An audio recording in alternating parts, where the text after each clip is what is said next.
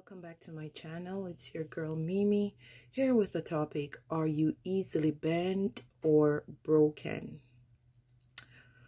What does it take to break you? What does it take to bend you?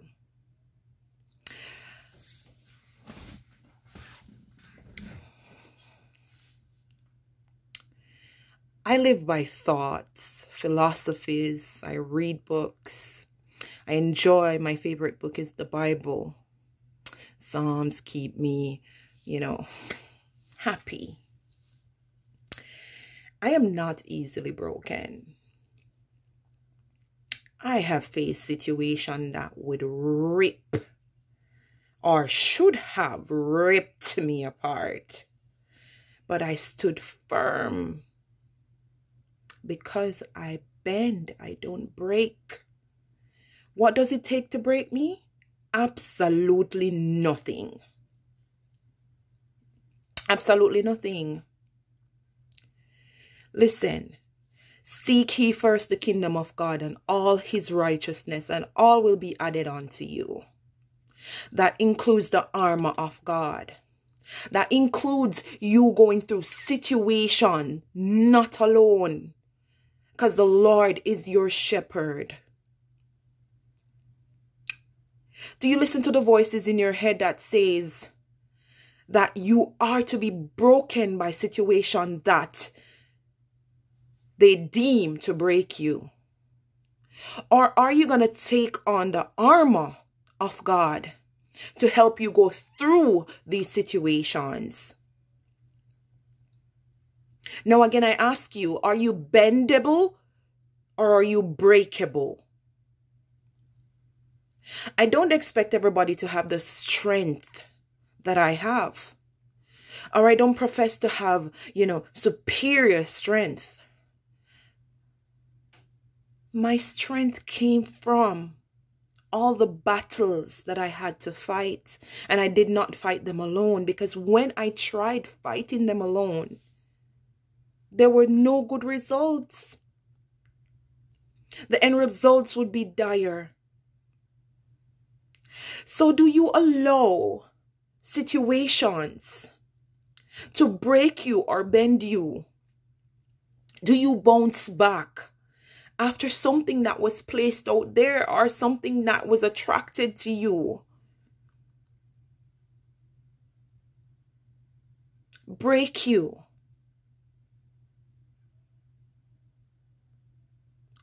How do I go through situations that were meant to break me? I get up.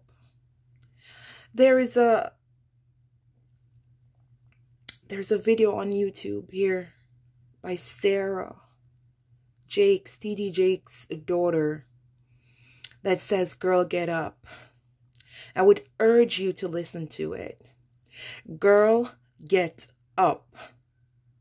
You have failed marriage. Girl, get up. You have a failed job. Girl, get up. You have failed relationships. Girl, get up. You are going through abuse physically, mentally, emotionally. Get up.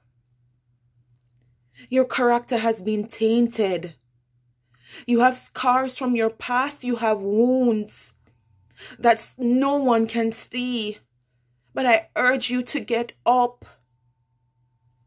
I urge you to pray. I urge you to go to Nice City. I urge you to focus on your goals.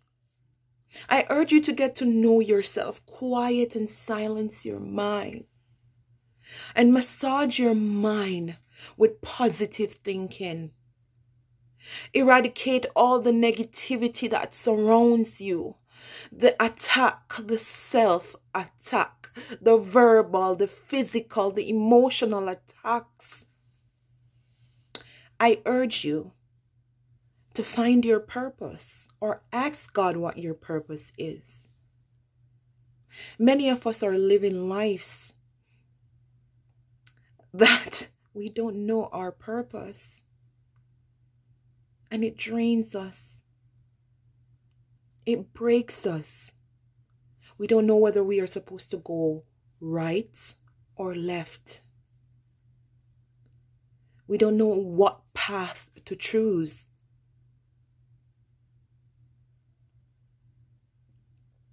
Don't seek for perfection. Seek to feel contented and enough in yourself, knowing that you are enough. Knowing that you have tried everything to be enough. Knowing that you are seeking true happiness. I urge you to get up. I urge you to spend time reading the Word.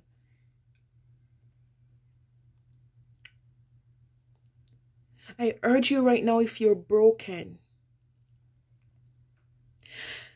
to try and heal. Because there's not one broken vessel that God can mend. And when the whole world turn their backs on you, He will be your friend. He will pick up the pieces time and time again. Because there's not one broken vessel that God can't mend. I am living proof that God heals. He saves. He mends. He provides. He protects. He covers. If I can go through it, you can too. It requires, though, that you believe in yourself and you silencing the noise, silencing negativity, silencing the doubters, silencing the naysayers, silencing your own thoughts, surrounding yourself with positivity, embracing yourself, loving yourself, daily care routine. Seek comfort in God. The Bible teaches, seek ye first the kingdom of God and all His righteousness, and all, not some, all will be added unto you. I am gracefully going through life, mended, shining, walking in my purpose. And I urge you to find out what your purpose is and walk the path that God has aligned for you. I leave you with this today. Know your worth. Are you a bamboo or are you a palm tree? I will elaborate on a bamboo versus a palm tree in another video. But ask yourself this question. That's your homework. Are you a bamboo? Or are you a palm tree? Leave you with this thought. It's not the height at which you are. It's the depth from which you came. Somebody ceiling will be your floor. God bless you. God love you. And love on yourself. Until next time. It's your girl Kamzi. Peace out.